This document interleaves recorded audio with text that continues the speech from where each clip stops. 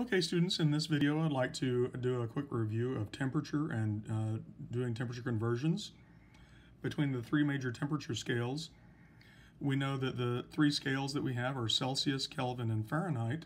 And we're going to use mainly Celsius and Kelvin in this class, but you also do need to know how to convert from Fahrenheit, because that's the temperature scale that is used mainly for weather.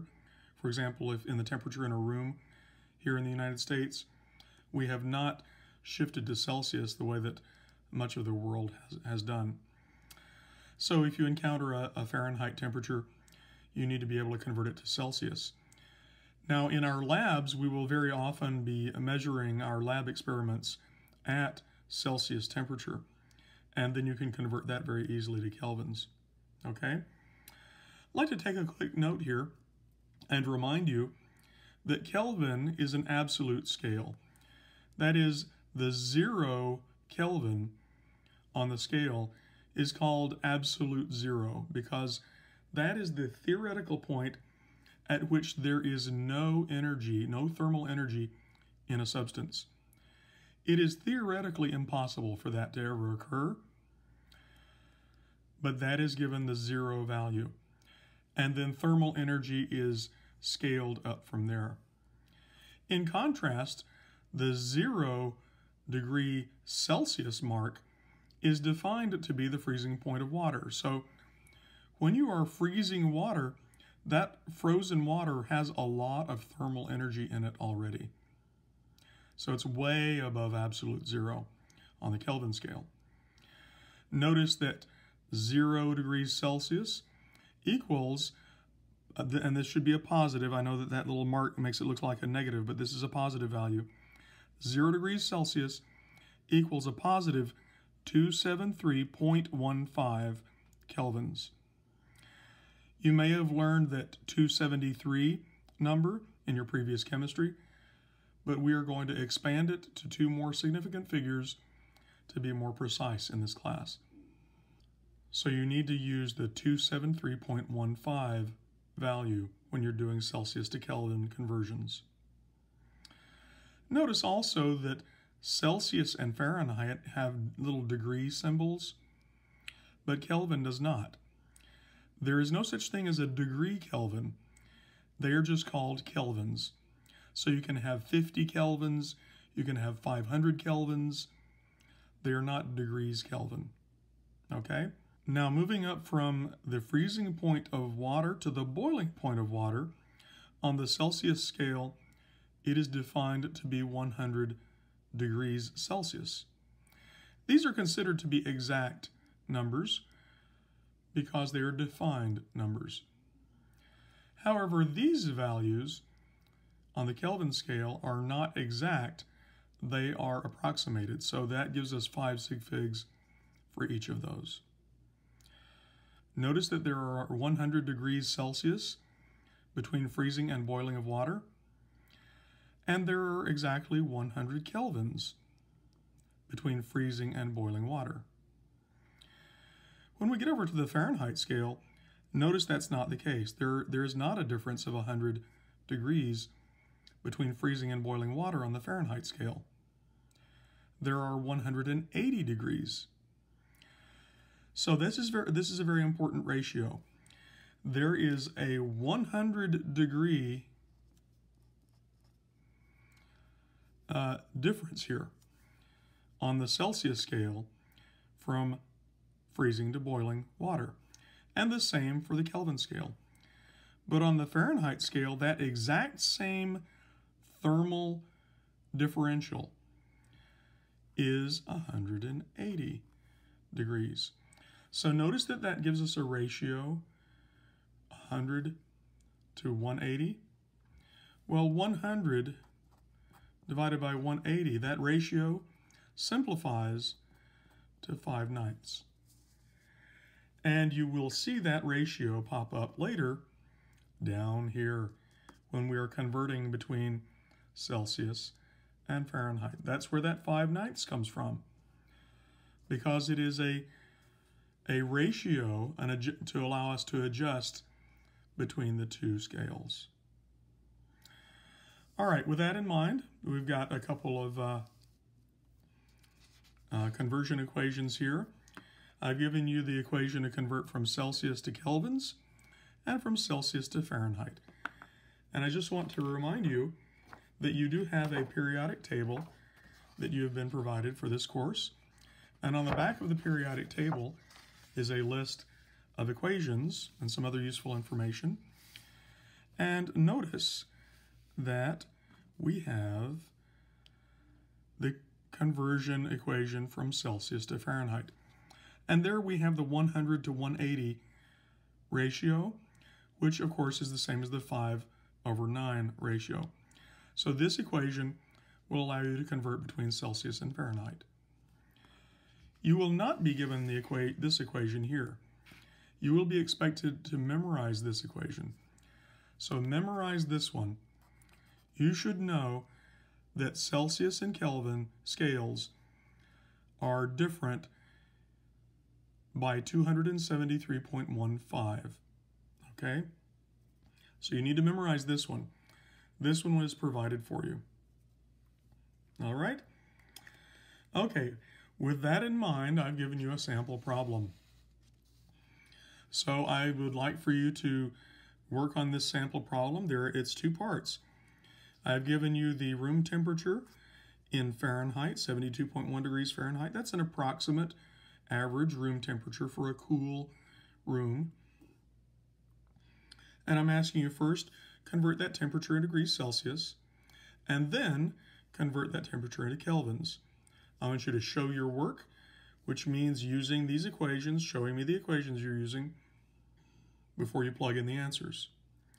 When you're done with that math, then I want you to go down here and answer these, see if you can answer these 4 concept questions, just to make sure that you're tracking what's going on.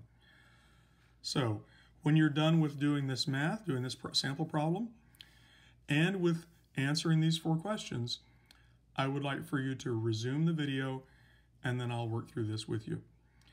So go ahead and pause the video now and do that work. Okay, I'm assuming you're coming back from having done this work, and now I'll work through it with you and we'll see what we get. So first of all, the room temperature was measured to be 72.1 degrees Fahrenheit. In A, we're going to convert the temperature in degrees Celsius. So I need this equation right here. I want to convert it to Celsius. So I'm solving for degrees Celsius, and the equation is already set up that way, so I don't have to rearrange it. Temperature in Celsius equals 5/9 times temperature in Fahrenheit.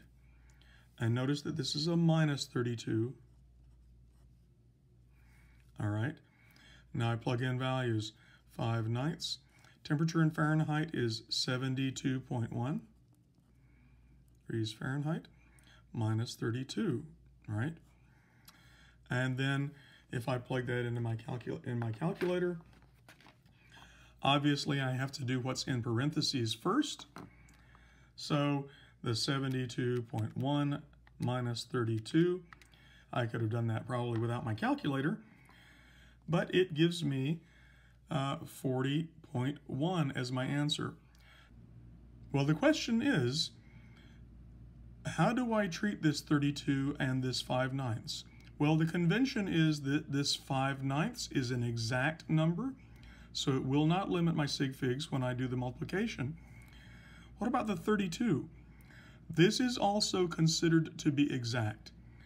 So this 32 is not going to limit my precision when I do the subtraction. So this is going to be 5/9 times 40.1. Because 72.1 minus 32 is 40.1. And I'm not going to round that to just 40, because that 32 is considered to be an exact number, so it does have additional digits beyond it. All right, now I plug that into my calculator, and 40.1 times 5 equals, and divided by 9 equals, gives me 22.27777. Now I round it. This is exact.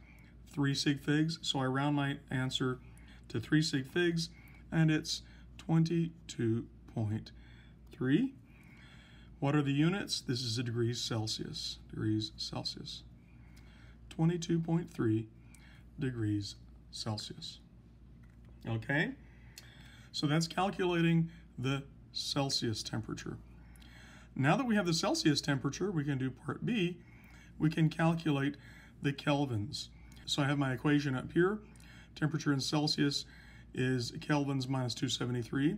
So temperature in Celsius equals temperature in kelvins minus 273.15 to be specific. I need to rearrange this to solve for kelvins now, right? So if I need to add this value to both sides, so it's temperature Celsius, plus 273.15 equals temperature in kelvins. So I'm going to take this value, 22.3 plus 273.15 equals temperature in kelvins. So when I do the math, I'm going to get 295.45 equals 295.45. So just checking my math, 295.45. Okay. Now I need to apply my sig fig rules for the addition.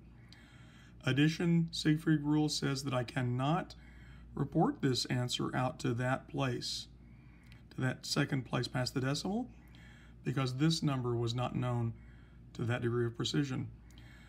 So I can only go out one place past the decimal.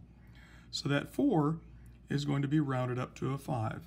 So my answer is 295.5. Units, kelvins, not degrees Kelvin, just kelvins. And there's my answer. Hopefully you got the same answer I did. Taking a look at these concept questions, let's just make sure that we understand what's going on here. Which is a smaller unit of measurement? So we're talking about the units of measurement that we're using, not where it appears on the scale or how many of them you have. So if you have a degree Celsius, a degree Fahrenheit, or a Kelvin, which is the smaller unit of measurement? Well, let's go back up here to our scale. We can see that from this span, from freezing to boiling water, there are 100 degrees Celsius. In the same distance from freezing to boiling water, there are 100 kelvins. So a degree Celsius and a Kelvin, they are the same size of unit. But notice over here that in that same span, it takes 180 degrees Fahrenheit to make that same span. So that must mean that a degree Fahrenheit is a smaller unit of measurement than a Celsius or a Kelvin, because it takes 180 of them to make up this distance. So, which is the smaller unit of measurement? The degree Fahrenheit is the smaller unit of measurement. And a degree Celsius is the same size unit of measurement as the Kelvin. All right, which is the higher temperature? 1 degree Celsius, 1 degree Fahrenheit, or 1 Kelvin? Well, I think right away you can tell that 1 Kelvin is going to be really, really, really cold. That temperature is going to be way down here, right? Where is 1 degree Fahrenheit going to be? It's going to be somewhere around here, right? There's 32, so 1 degree Fahrenheit would be somewhere down here, below the freezing point of water.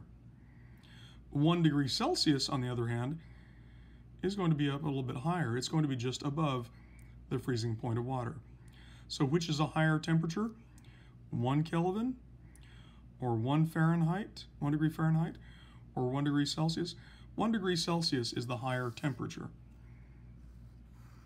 Okay? Now, which is colder? I think we've just answered this. Which is colder? Well, obviously, for the same by the same argument, 1 Kelvin, that is only 1 Kelvin above absolute zero. It's right there. So 1 Kelvin is the colder temperature of those three.